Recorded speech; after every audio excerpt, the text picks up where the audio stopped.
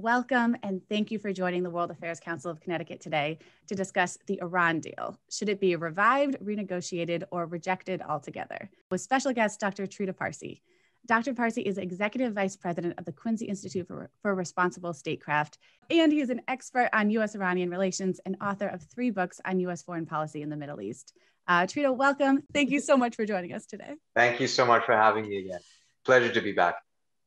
My name is Amanda Jolly, VP of Programs at the Council, and today's structure will kick off with a conversation with Dr. Trita Parsi and Megan Torrey, CEO of the World Affairs Council of Connecticut. We are honored to have Trita here today with us to discuss how the U.S. and Iran will navigate the rocky road ahead, and ultimately if the deal will be recovered, renegotiated, or rejected. So now let's get started. I'm pleased to turn over to you, Megan. Megan Torrey, CEO of the World Affairs Council. Thank you so much, Amanda. Welcome everybody to State of the World. It is such a pleasure to have you back on State of the World, Trita. Welcome. Thank you so much for having me again. We have so much to talk about today, so let's dive right in. After the last 4 years, let's talk about what the Biden administration is inheriting. Where do U.S.-Iranian relations stand right now? The Biden administration is inheriting a very, very bad situation, clearly not just on Iran, but on a whole set of issues. Afghanistan is another one, for instance.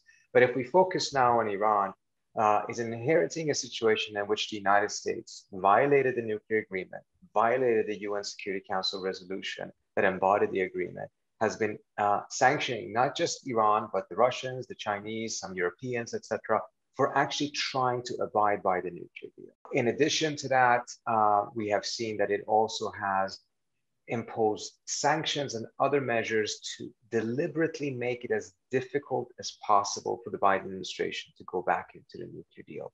So that's the starting.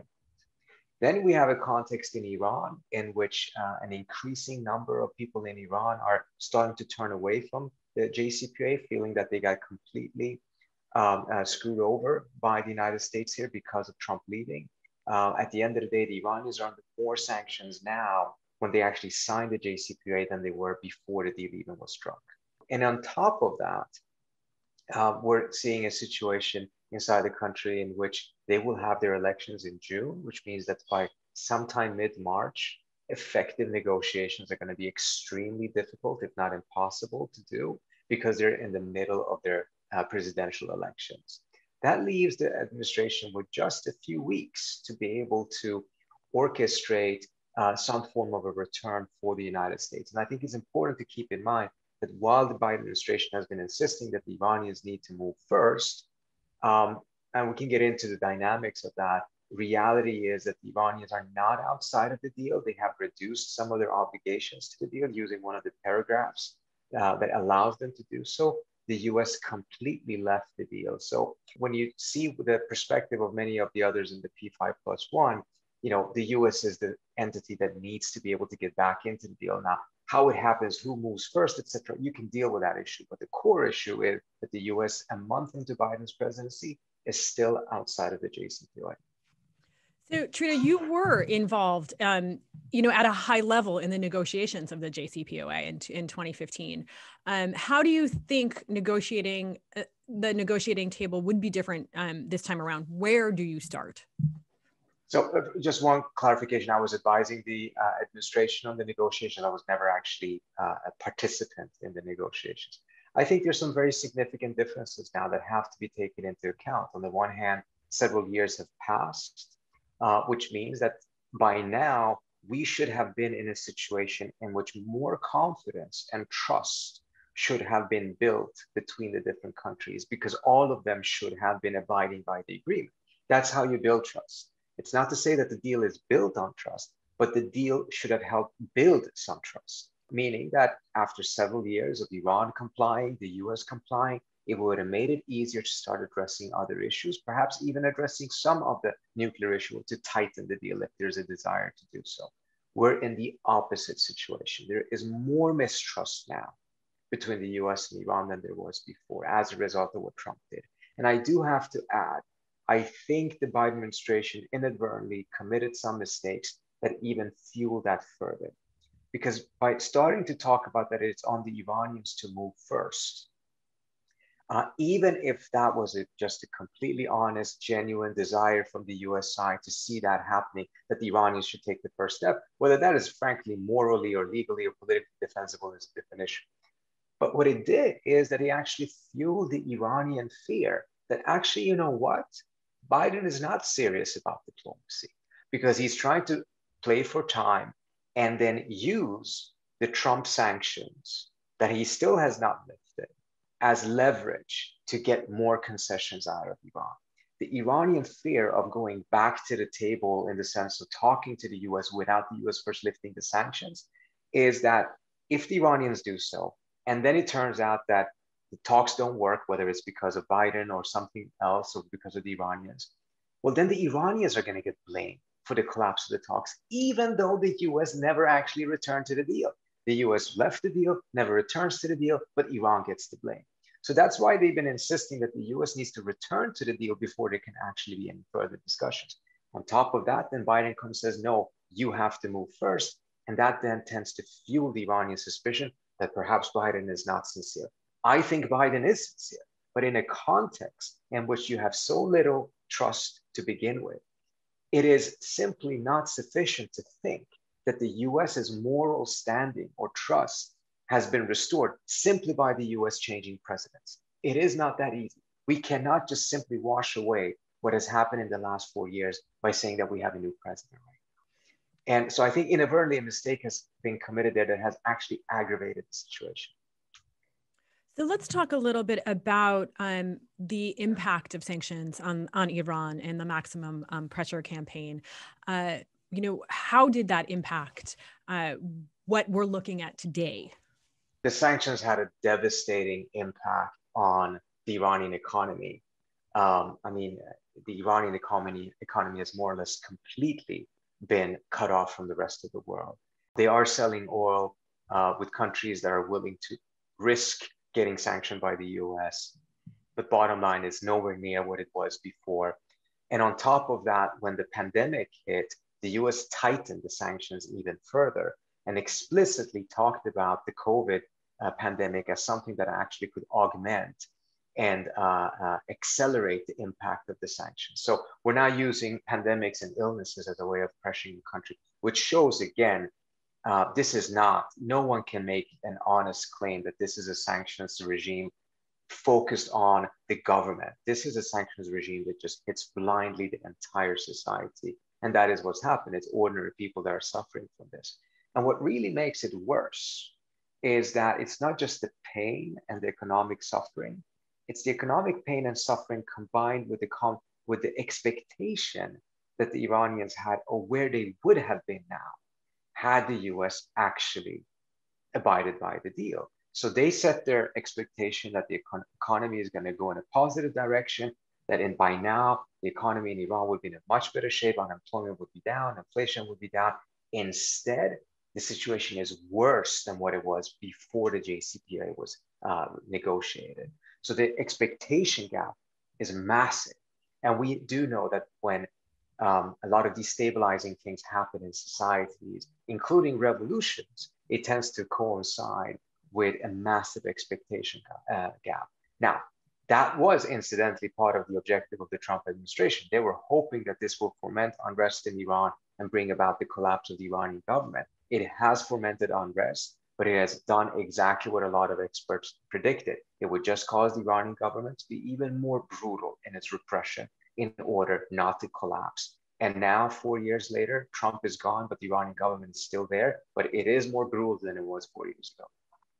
So I'm going to bring in a question that someone has just asked on Facebook. So Alonso has asked, what has the impact of the killing of Qasem Soleimani had on the longer-term relationship between the U.S. and Iran? And then do you think that the Iranians will sort of include this issue in negotiations, some assurance that these sort of dramatic acts won't happen in the future? I think it's difficult to say what the long-term effect will be because we still haven't seen it. Clearly, it's not going to make things any easier, and particularly if the Iranians then implement what they have promised to do, which is that they're going to exact the revenge on him, but they're not just going to do it right now. They're going to patiently wait. well, then that could be just a ticking bomb that is going to set off another crisis. So we still don't know exactly what it's going to do. I do think that if the JCPOA is returned and then there are add-on negotiations, which at least was the original plan of the Biden administration, the Biden administration is going to raise a whole set of different issues, and they want to tighten certain aspects of the deal. They want to lengthen certain aspects of the deal. The Iranians are going to come back with a massive amount of demands as well, including economic compensation for the economic pain they have suffered as a result of U.S. sanctions that were contradictory to international law because they violated the U.S. Security Council sanction. The Iranian foreign minister threw out just early this week that the sanctions have cost the Iranians $1 trillion. I am not sure if that is the case. It's kind of fascinating because in the past, the Iranian official line was to downplay the impact of the sanctions, and the US government line was to overplay how impactful the sanctions have been. Now it seems like we may end up in a situation of complete reversal. The Iranians are going to play it up in order to make a case for compensation, and the US side will play it down because they don't want to enter into or at least they don't want to provide that degree of compensation. So there's going to be a whole set of other issues that are going to have to be dealt with. We can't even get to a single one of them unless the JCPOA is first restored with the US going back into it. So that's the key to be able to not only address other nuclear issues, concerns the Iranians may have, but also regional issues and other bilateral dialogues that the US and Iran should have on a whole set of issues, including human rights. None of it can happen because if the JCPOA collapses completely, if Biden doesn't return, the Iranians are not going to engage in other negotiations. They will just draw the conclusion, and politically it will be very difficult for them, that there really isn't much of a utility with dialogue with the United States. And that would be the wrong conclusion for them to draw. It would be wrong for us to lead them to draw that conclusion, in my view. Let's talk about the nuclear issue. So we know that after the U.S. pulled out of the JCPOA, Iran began enriching uranium above the 3.67%, and it's gained expertise from research and development on advanced centrifuges. Do you think it's even realistic to think Iran would be willing to give up these developments? Yes, absolutely. Because if the Iranians really wanted to leave the deal, they should have just done it back in when Trump left the deal and they had a completely legitimate excuse to do so. Instead, they stayed in the deal, but they used an element and paragraph in the deal that allowed them to reduce their obligations, which is not a good thing, but the deal allowed them to reduce their obligation if one side wasn't performing. And the US completely stopped performing by leaving the agreement. If the Iranians just wanted to do this, I mean, they could have had a perfect excuse to leave it back then. The fact that they've stayed, despite all of these sanctions, and have committed themselves to the vast majority of the obligations, I think is a clear indication they want to see it revived. And even the measures they have taken, they have all been very clearly things that are easily reversible, which means that if the US goes back into the deal, the Iranians can within weeks make sure that all of the extra LEU is shipped out, that they go back to 3.67% instead of enriching at higher levels. These are easy things to reverse. When it comes to the research, they were actually allowed to do additional research according to the deal, but they were not allowed to use those centrifuges for enrichment because that would dramatically shorten their breakout capability. And to the best of my knowledge, they have not started using those centrifuges, but that could be another step they would take. And it would be very bad, but that's all the more reason for us to quickly go back into the deal because that's how we fastest and best reverse all of those measures. We have a few questions that deal with sort of Iran's broader role in the region. So you recently wrote in Foreign Affairs that Riyadh and Abu Dhabi have less interest in strengthening the nuclear deal than in sustaining the enmity between the US and Iran. Can you expand on that? Why would Saudi and UAE's interests be in opposing the deal? So during the negotiations, I quote one of the negotiators who's now recommended to be Deputy Secretary of Defense in the Biden administration. He was an advisor to Biden during the talks, Colin Cowell. One of my interviews with him for my book on the talks, he said, the Saudis never came and asked, make sure that the Iranians have less centrifuges or a longer restrictions on this or that measure. The argument was simply, how can you make a deal with that country, with that regime? So it wasn't the details of the deal that was important. It was the very idea that there would be an agreement between the United States and Iran. So why is that? They're not wrong. I think they see a reality that is problematic. Part of the reason why the JCPOA was important was because it would prevent a war between the United States and Iran and would enable the United States to start shifting its focus eastwards towards China and other much more pressing challenges that the Obama administration had identified, that the Biden administration have reinforced. So in order to be able to extract the United States militarily from the region, which is clearly what the majority of Americans want, you needed to first make sure you did not get dragged into another war. Secondly, you needed to make sure that you had a somewhat of a functioning relationship with a major country in the region, which was Iran. If that were to happen and the US were to withdraw from the region militarily, what would the impact of that be? Well, it would allow for the balance of power in the region to shift in a direction that is not in the interest of the Saudis and the Emiratis. They have enjoyed a very beneficial balance of power as a result of the US putting its big military finger on the scale in their favor. The balance that currently exists, they could never have achieved through their own means. It's only achieved because of the fact that the US is a superpower. So I think it's fully understandable that from their perspective, they don't want to lose this massive, massive benefit that the United States has provided. But at the end of the day, it is also not the job of the United States to underwrite their security and underwrite a favorable balance of power for them indefinitely, particularly when the United States has its own concerns and its own interests that it needs to attend to. And one of those interests is not to get dragged into a war with Iran. Another interest is to see how do we deal with China, which is a major power that is rising.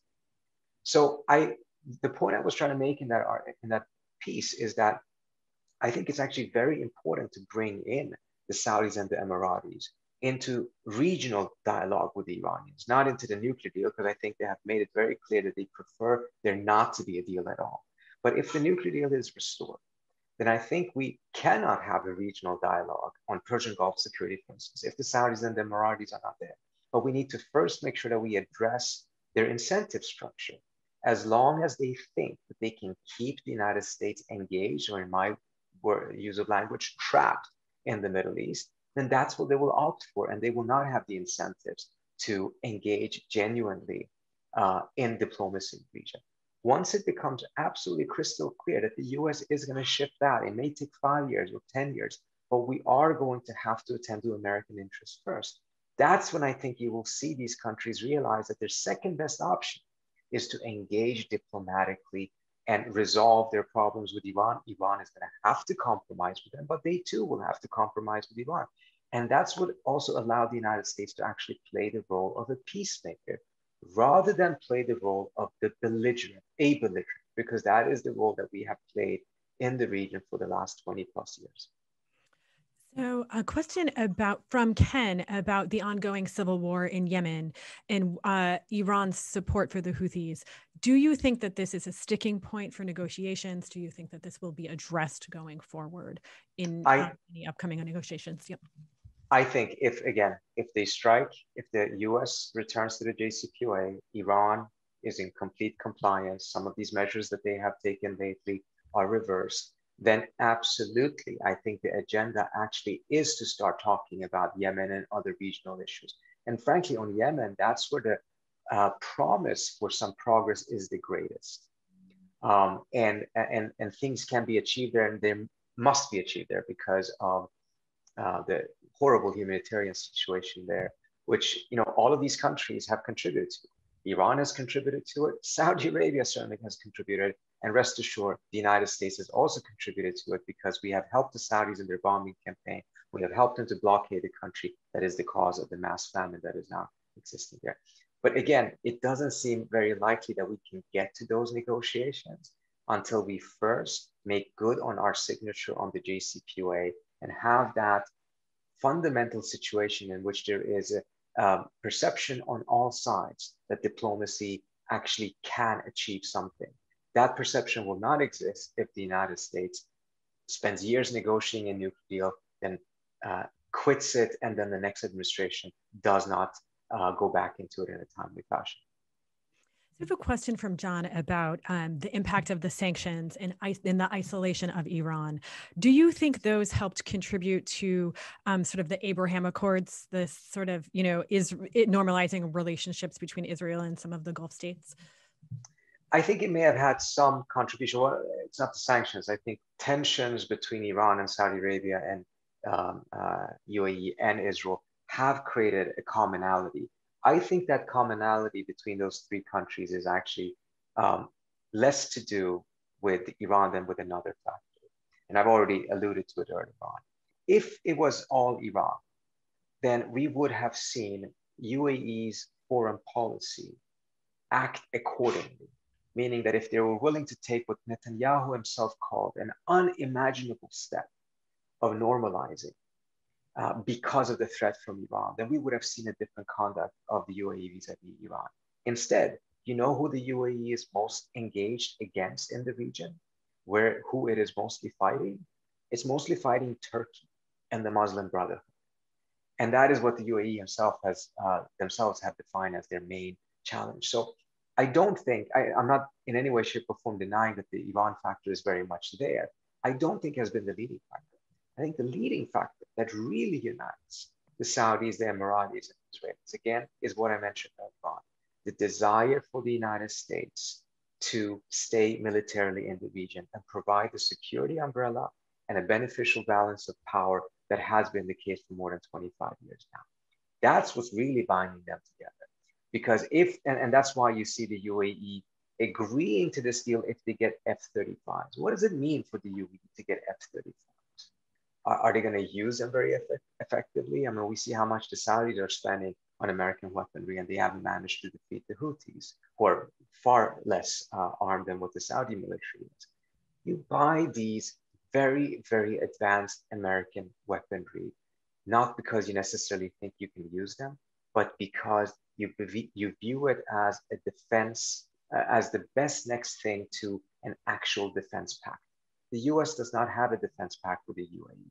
But if the UAE buys very sophisticated American weaponry, the United States develops an interest in making sure that the UAE does not lose wars that it's engaged in.